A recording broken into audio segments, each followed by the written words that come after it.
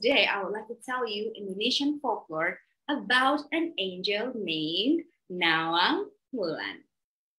On one beautiful day, when the sky was bright after the rain, Nawangwulan and her 6 sisters flew down from heaven to earth.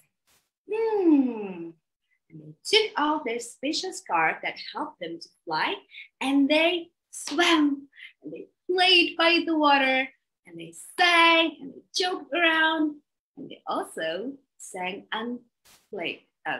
It's a game of jublak-jublak suang. It's a game where one of you would crouch down on the ground and the other would open their palms and a small stone would move with the song. Jublak-jublak suang, suang ngepeng ngeleter, membuka tumbuk kutel pa empo lera-lere sapang guyu dele ake sir, sir pong dele kosong, sir pong dele kosong. Now the stone stopped. You close your palm and let the one who crouches down to guess where the stone was.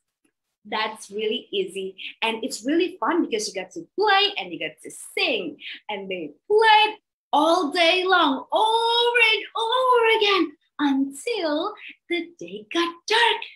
And you know when the day got dark, you went home. So the angels went home and they took their special scarf to fly to the heaven. 1, 2, 3, 4, 5, 6. Where's the 7th? Oh no! It's Nawangwulan! She couldn't find her scarf. She looked and looked and looked and looked and looked. It's nowhere to be found.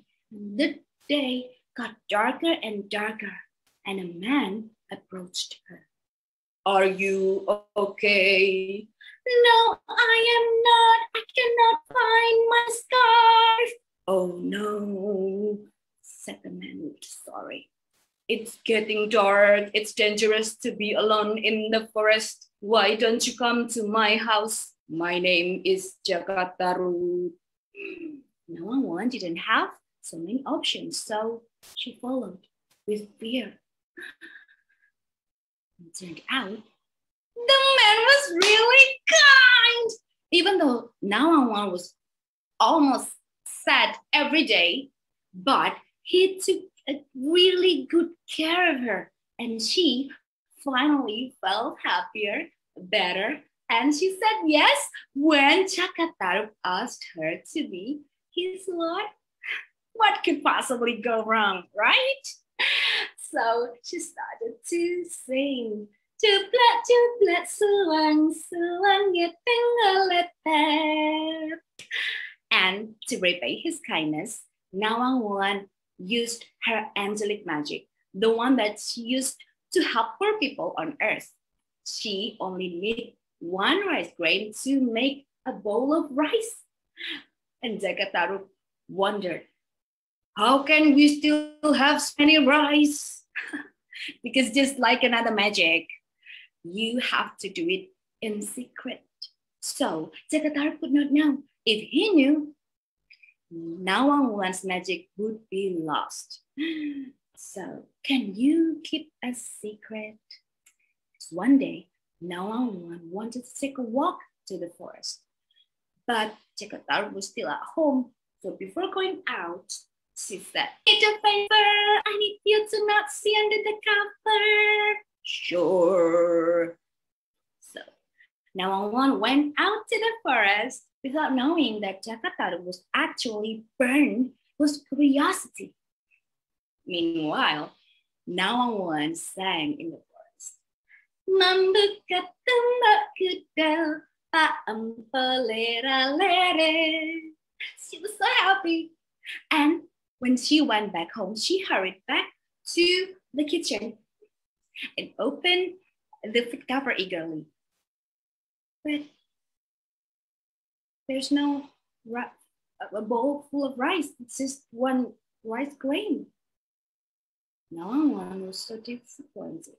She said, "You know who I am? I'm sorry." Well, she forgave him, but her magic still lost. So she started to use rice just like we do normally. Until one day, when she scooped what would be the last bunny grains, she touched something. She pulled. What? It's my scarf! Nawangwulan was so happy. Then she remembered. Then Chika thought it was the one who stole it and hid it. Nawangwulan felt so betrayed. She was sad and betrayed. So she flew back to heaven without saying anything.